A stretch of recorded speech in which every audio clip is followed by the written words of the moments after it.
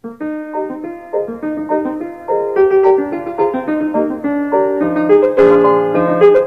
first filmmakers simply photographed what interested or amused them.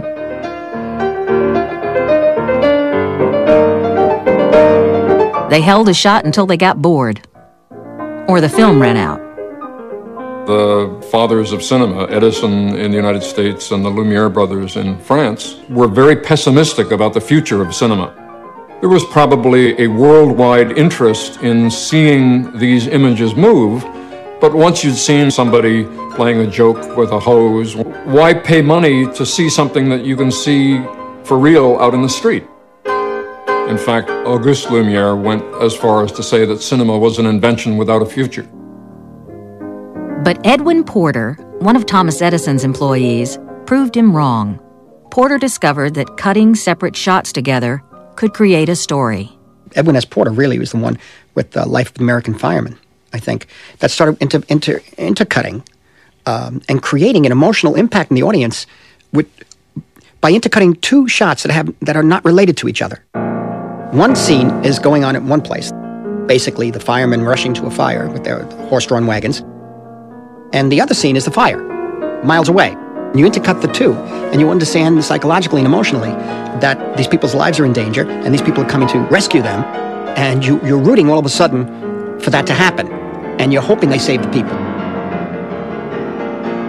I often think about what it must have been like to be there to create the art form as it was happening, and say, why don't we try this? That doesn't make any sense. I mean, we do it in the editing room now. We cut to something and say, well, that doesn't work. Well, imagine what they must have said in 1904. The Great Train Robbery was Porter's next film. That's when you really begin to see the possibilities. And I'm not saying this because I'm an editor, but the invention of editing is the thing that allowed film to take off. It's the equivalent of the invention of flight. Both human-powered flight and motion picture editing were invented in the same year, and they have similar kinds of effects. D.W. Griffith was the first great filmmaker to understand the psychological importance of editing. Working a decade after Porter, he did more than anyone else to advance the storytelling tools Porter had developed. Griffith invented and popularized techniques that established the basic grammar of film. His melodramas were the first to draw audiences into the emotional world of his characters. He certainly was the first man to use the close-up in a big way. This was revolutionary. It was so revolutionary that the producers, when they saw this, were aghast. They thought, you can't put this picture out like this. You can't cut to this big, ugly shot of somebody. First of all, we're paying for this actor, this actress. We want to see their whole body. We don't want to just see their face. Second of all, the audiences won't know what to respond to. They're going to be all confused. Well, the proof is in the pudding, and the reality is that the audiences were not confused at all. Griffith brought it together in one magnificent film, Birth of a Nation, and we saw the accumulation of sort of 10 years of editing knowledge put into a movie. And all of a sudden you had not only had close-ups, but you had flashbacks, parallel action, and you had all sorts of things that he used to make the audience, his attention focused on a certain part of the frame.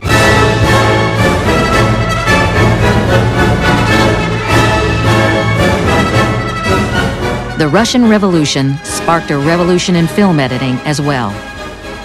The crazy Russians started fucking around with images, all right, and juxtaposing them and creating different emotional effects.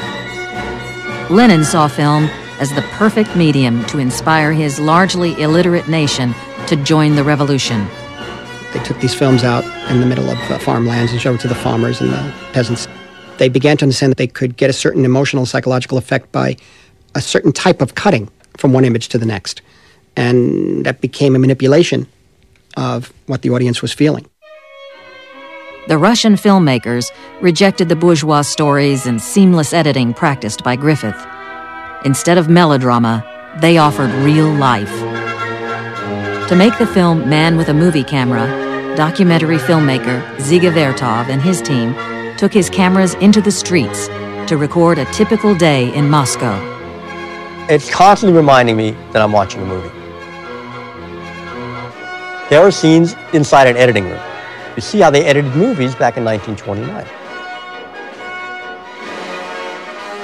They were engaged in a pure explosion of creative activity in manipulating these images. Every modern editing convention that we know of is demonstrated in Man with the Movie Camera. The film celebrated not just the revolution, but the role of the cameraman and the editor in helping to create it. Vertov and his wife, Elizaveta, cut their documentaries and newsreels in dark basements with rats scuttling underfoot. But in this film, he made the editor as important as any other worker in the revolution.